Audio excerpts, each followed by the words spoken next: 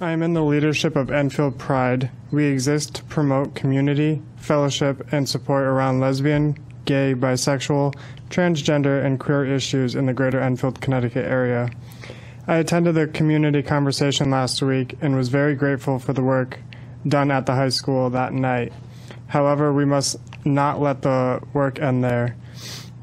At the end of 2020, which is the last time we really have data, a study by the National LGBTQ Task Force indicates that Black trans people have a 26% unemployment rate.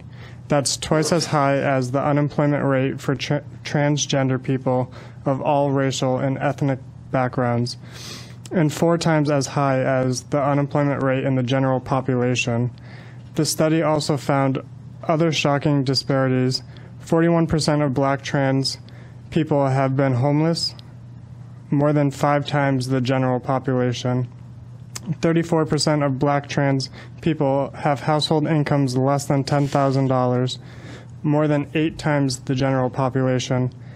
And nearly half of the Black trans population has attempted suicide. You may think that these statistics don't mean anything, but we have queer people living in Enfield who are scared. They are scared for their safety, and they are scared for their rights.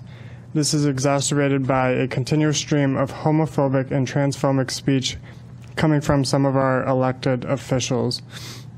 We are seeing more and more a growing chorus of voices that will push back against this hate. Therefore, we must come together to continue the conversation started last week, and we must ensure that the voices that want all of us to live in a beloved community are louder than the hate. Thank you for your time. Okay, thank you.